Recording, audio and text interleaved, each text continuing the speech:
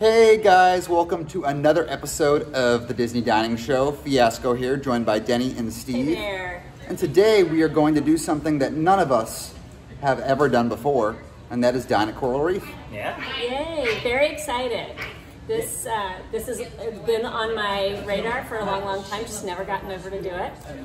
I'm a little unsure about eating fish in front of fish, but we'll yeah, right? Ooh. Yeah. Seems a little like weird, eating but fish. A little offensive, maybe. He likes eating fish in front of fish. And we're right next to the Big Blue World with Nemo, so I feel bad for those guys, but what can you really do? That's how it goes sometimes, so let's go get some fish. All right, so just sat down at Coral Reef, about to order some appetizers to start off, but we just had a few thoughts we wanted to share just immediately coming into the restaurant. Big aquarium tank here on the wall, which I'll insert that video here. But just my immediate impression when I first walked in was I was surprised at how much space they're giving everybody, because it's a little bit of a reoccurring trend at restaurants at Epcot where they try to pack in as much seating as they possibly can. And a lot of locations kind of feel like you're on top of each other. Not the case here. It looks like basically every seat that you could possibly get in this restaurant, you're gonna have a fair amount of space. You're not gonna feel like you're on top of your diners next to you or aside from you, which I really do appreciate. We haven't tasted any food yet, but I do appreciate that. So let's see what the others think of this atmosphere. All right, so initial thoughts for walking in, it is beautiful. It's a lovely lobby that is really well appointed, lots of nautical touches everywhere. They have the seating in a terraced format, so it's you've got steps leading down to the aquarium, and we have a really great table where we can see all the action happening in the aquarium. I can imagine it really depends. If you're up against the window, that's a great view. The second row is up a step, so they have a good view. Unfortunately, I think the third and fifth rows, we're in the fourth, so we also have a good view, but the third and fifth rows kind of are the booth seating, and they have to look over our row, or if you're the third row, you have to look over the second row. Sorry, it's technical, but they're on the same level as another whole entire row. So they're looking through the party that's in front of them rather than over the party that's in front of them. I will say I think it's really beautiful in here as well. It kind of, for some reason, reminds me of like the decor that would be on a cruise ship. Totally. I thought Disney Cruise Line, as soon as we walked in and we saw the lights that were hanging from the ceiling, totally thought DCL and something that they would have done. Yeah, there's definitely a cruise line feel in here. Maybe it's the ocean vibes, I don't know, but very beautiful. And you pointed out the ceiling has like kind of a projection effect that makes it look like you're under the water. So it's cool. I like the environment. Okay, so we're going to talk about our appetizers real quick while we're here at this part of the meal. I chose the mushroom lobster style salad. So this is actually something that is on the new plant-based menu here at Walt Disney World Resort. This is a really big deal. And so whenever you see, I'm going to show you real quick, whenever you see that little couple of leaves on a menu, that tells you that those things are plant-based. It explains that it does not contain any animal meat, dairy, eggs, or honey. So basically, this is as if you were eating a lobster appetizer. It's been seasoned and treated just like a lobster meat would. We definitely picked up on the Old Bay. It's also got avocado. It's got hearts of palm, tomato, and it comes with a lavash crisp, which that's flatbread, unleavened flatbread, and it is delicious. And you feel and taste like you're eating seafood. So if I were a vegetarian who came to this beautiful seafood restaurant, I would totally feel like I'm eating something on par, seafood based, like the rest of my traveling party was. I wouldn't miss out on a thing eating this dish. It's $13. Yeah, and when you ordered it, to be honest, I said, braver than I. But then when it came out, I was like, actually, that looks pretty good. And then we all kind of tried each other's dishes, and I think you got the best one. I'm shocked. Yeah. I'm shocked. It's really good. I got the Lobster macaroni and cheese. Mine is technically a side dish, not an appetizer. There's only 4 appetizer options, and one of them is a salad and one of them is shrimp cocktail, and Corey got a crispy shrimp. So I felt like if I wasn't going to get a salad and I wasn't going to get another shrimp dish because it's too similar, I wanted to get something different. Fortunately for me, mac and cheese. I love mac and cheese. You all know that. But it's a lobster mac and cheese dish. It's $13, toasted with applewood smoked bacon, baby spinach, peppadew peppers, and herb toasted panko. Those are breadcrumbs, Japanese-style breadcrumbs, panko. Good thing we have her on the team now. And it's a fairly large dish, or it's not massive, but it's, for pasta's pretty filling. I don't know if I'm going to be able to finish this all before my entree because I want to save some room for more food, and pasta's very filling.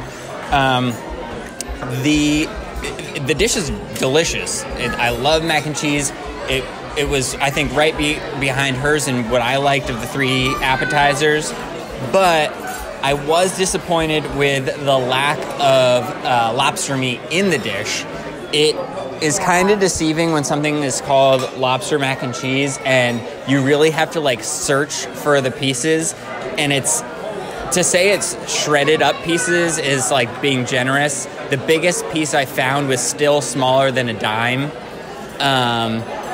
Yeah, there weren't chunks of lobster, and you would hope there would be, but yeah. Yeah, I mean, I guess that's what you get out of a $13 dish that's going to have lobster in it, but even if it's not a ton, I would rather have a couple big chunks than a ton of small shreds, because especially with mac and cheese, the cheese is so thick that it's kind of covering up all the lobster meat. And so any of the lobster flavor just gets totally lost in the cheese. But that is very critical, though, because it still tastes delicious. It's just, if you're looking for lobster, this is not the place to go. All right, so like Steve mentioned, I got the crispy fried shrimp with the spicy sriracha aioli. That was $9. This is one of my kind of go-to appetizers. This is very similar to the crispy shrimp that I got at Turf Club that I really liked. Kind of similar to the appetizer you get at Yak and Yeti, which is honestly my favorite. At Yak and Yeti, they're a little bit smaller. These ones are a little bit bigger. Yak and Yeti a little bit more saucy. These ones a little bit more of a drizzle. But with that being said, really, really good. I liked them a lot. My only complaint was the dish is a little bit small. But with that being said, it's also the most affordable appetizer that you can choose from. Aside from I'm seeing you can get clam chowder. That's $8. But besides that, it is the most affordable option. And I'm going to echo what the other 2 said. Deni's plant-based lobster dish here was delicious. I love me some vegan and vegetarian options. I know I've mentioned that quite a few times, and it might be confusing. You might be wondering why I'm so into vegan foods. Actually, if you went to my home right now, my fridge and my freezer is actually still filled with lots of vegan options. I was actually vegan for 9 months when I first got out of the service to improve my blood pressure. And it actually, doing that diet for 9 months completely improved my blood pressure, but I also lost a lot of weight.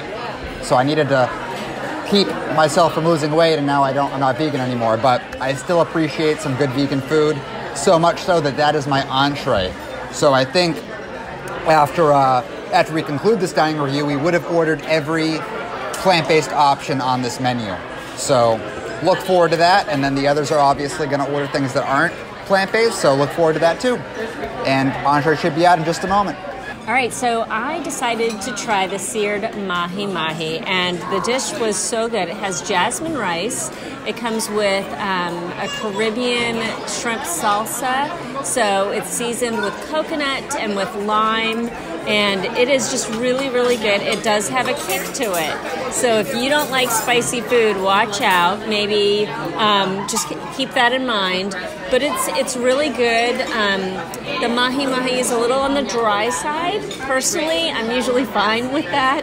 It kind of drives my family nuts, but it is a little dry, even for my taste. So that's one thing that I would probably ding it on. But it's really good. It's very inventive, and all in all, tasted really good. It was $31. This is not an inexpensive restaurant, so that's something to keep in mind. While you're in a theme park, you're in a Disney theme park, you're in Epcot, and it's going to cost you a little bit to come and dine with the fishes. So, Steve? Yes, I got the shrimp and grits. It's sautéed shrimp, cheddar cheese grits, corn succotash, sausage, and Creole spices. Very good, delicious. I thought this was a fantastic dish. At first it concerned me because the outer layer that's underneath the shrimp that kind of circled the dish, the grits were very plain. But as you work your way in towards the middle, that's where all the sausage is, it's where all the spices are, it's where all the flavor is. So I kind of started to mix that up with some of the more plain grits, and then it was perfect, delicious. So just, if you're gonna get this dish, be prepared that the first bite might be disappointing, but just keep on keeping on because it's going to be really good. Yeah, the shrimp were delicious. I thought this was a good option. I enjoyed it a lot. $30. Again, like you said, it is expensive. I will also say that this is a very, from at least my experience, a pretty filling. I mean, you guys had some of the vegan options, which may have been a little less filling. Both of mine were pasta and then grits, and it was just a lot of heavy food. That's some heavy stuff. And so, if I were here for a theme park day right now, like I could not go on Test Track right now, even if I wanted to, or Mission Space would not want me to get on because I won't even say. Yeah. So just realize that, you know, if you're going to come here and you're planning and you have fast passes for later for some thrill attractions, like those 2 rides, that, you know, just be aware of that when you're ordering. Yes. But overall, very good. So like I hinted at before, I got the grilled garden vegetable skewer that has roasted kefta,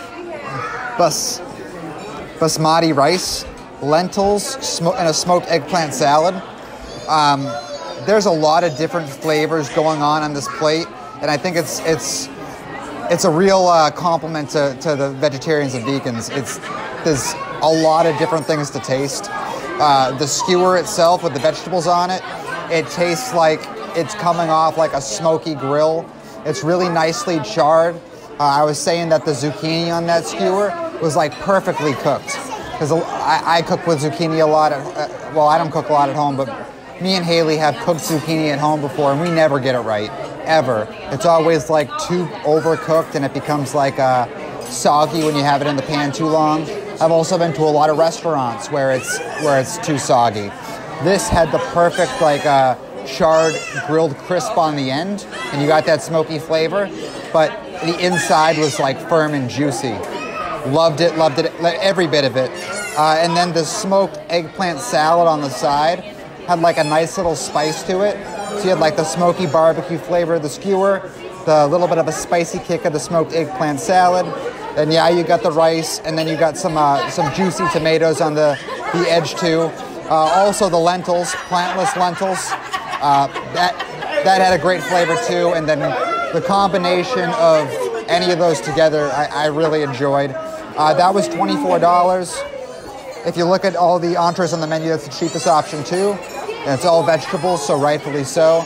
But I would definitely come back here again. I also got a chance to try Deni's Mahi Mahi. And I would agree with what you said there. $31, it's a little bit more of an expensive Mahi Mahi. To compare it to something like Sebastian's Bistro, which I think is like in the 20s. I would prefer Sebastian's Mahi Mahi, but with that being said, I did still think this tasted pretty good. But yeah.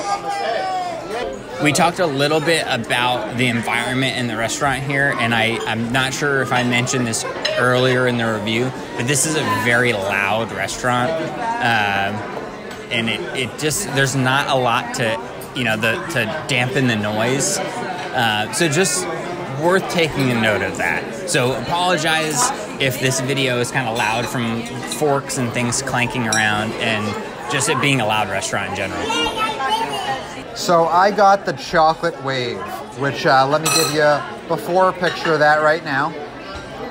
And it's a warm flourless chocolate cake with chocolate curls, raspberry gelato. It's not sorbet, it's gelato. I was telling the others it was sorbet. It's raspberry gelato, and that is $9.50. Now that you saw the before picture, here is the after picture. And neither of the others can tell you how it was because they didn't have any. I ate this all to myself. And the only thing that could make me like this more is if there was more of it. If there was more cake, if there was more gelato, that's the only way. I loved this dessert so much. The chocolate cake was warm. It was very like fudgy and warm. And then the cold raspberry gelato on top of it. I mean, and then it also had some like some raspberry puree in there too, with like the very thin chocolate curls. On all levels, I loved this. This is what I look for in a dessert. And again, disclaimer, I am biased because warm chocolate cake and ice cream, I don't think I've ever not liked it. Okay, so I had the key lime tart that features a toasted meringue and a tropical fruit coulis. It's so good. So I love key lime. It's a favorite of mine, and this was a really nice and thick key lime tart. It wasn't anything, there was nothing shy about it. The meringue was perfectly toasted, perfectly done, and the key lime was nice and tart, so I loved it. I got the angel food cake. It came with fresh berries topped with whipped cream and a berry glaze, $8. This is a no sugar added dessert, which for half a second it almost made me change my mind on what I was gonna get, but I was like, no, I really like angel food cake. I'm gonna stick with it, and I'm glad that I did. It was really, really delicious. And after, I've already mentioned this 100 times during this meal, but I had a really heavy app and entree. So having angel food cake, which is a lighter dessert, it was perfect. And I'm really glad that I got it. It was really fresh. I don't think these were frozen berries, which maybe I'm wrong about that, but they didn't taste frozen. So yeah, I enjoyed it. I thought it was very good. Yours was $8. Yes. And then the key lime tart was $9. So I think that's a pretty good value. Yeah, I think definitely more affordable than the entrees and the apps were. Like, this is more online with what you'd find at most locations for dessert pricing, I think. But yeah, so and they were a nice size. Yeah. So all in all, good. All right, so we just got done eating at Coral Reef, and what do you guys think? It's delicious. It was a really great experience, a lovely environment and atmosphere. Like Steve said already in the vlog, it was loud. It was a really loud restaurant. So your kids, your little ones, are going to fit right in if they've got wiggles and they want to be chatty. But if you're having a nice family celebratory dinner, it's going to be hard at times to hear the conversation happening at the table. Sometimes that can be frustrating, but the food itself was great. Yeah. I kind of feel like the standout in my book was the appetizer that I had, the mushroom lobster style salad. It tasted just like lobster, and Ileana was our server. She was great. She was, so ask for Ileana if you come to the Coral Reef. But Ileana inquired of the chefs exactly what the preparation was, and basically they're oyster mushrooms that they prepare just like they would prepare lobster. So it's been poached with Old Bay. Steve was the one to pick up the Old Bay in the dish. I love Old Bay. Yeah, absolutely. So that was kind of a standout, big time. Yeah, for me, my standout was definitely my entree. There's lots of different flavors going on there, and for it to be completely plant-based, I really give them a lot of credit for how many flavors they stuffed onto that plate, and everything complemented each other really, really well. For me, I think everything was good. The grits and shrimp were delicious. The shrimp and grits were delicious. The lobster mac and cheese was really good, but again, not big chunks of lobster, which was just slightly disappointing, despite it being really good. Otherwise, and yes, the noise would be my main issue. It's not a place that I would recommend to have like a romantic dinner because it's loud and just you know. Too many friends for a romantic dinner. Yes. But it's a cool restaurant. It's worth checking out if you've never been before. This was all of our first experiences, and I would want to come back sometimes. Sorry. So it's okay, go ahead. Yeah, sometimes, you know, you come to a new restaurant and you realize why you never came, and I think with this experience, I'll be back. Yeah, for listeners who have been listening to the DIS Unplugged for a long time, you'll know that the Coral Reef is pretty infamous around these parts. So it was one of Kevin's first restaurant reviews, and we all remember the sad little crab cake. So we were just reporting today that the sad little crab cake is not on the menu. Gone. Although the plates, I think, are still the same, because there's some huge plates. Like the plate that Corey's main entree came on was massive. Ginormous. So I bet you that's the plate that the crab cakes used to be on. They just like their plates big around these parts. Yeah. And I mean, I will say, I think this is a great restaurant for families with young kids. Especially if like your kids like can't keep quiet during a meal. There's always something to look at here. There's the giant wall aquarium, so there's always something to keep them entertained while they're waiting for their food or their juice or whatever they're waiting for. That's going to keep them occupied in the meantime. Yeah. So that's it. It's the Coral Reef. So 2 thumbs up. It's great. We hope you enjoy your time if you decide to stop by. Let us know in the comments if you've been there before, if you've had a favorite server or a favorite dish, and what you thought about it. Thanks for watching. See ya. Thanks, bye. So just a quick addendum. You thought the video was over. No, not yet. There's a special menu that is celebrating the 30th anniversary of The Little Mermaid. It starts on October 19th, and so it might be going on when this video goes up. Now bye for real this time. That's it, for real.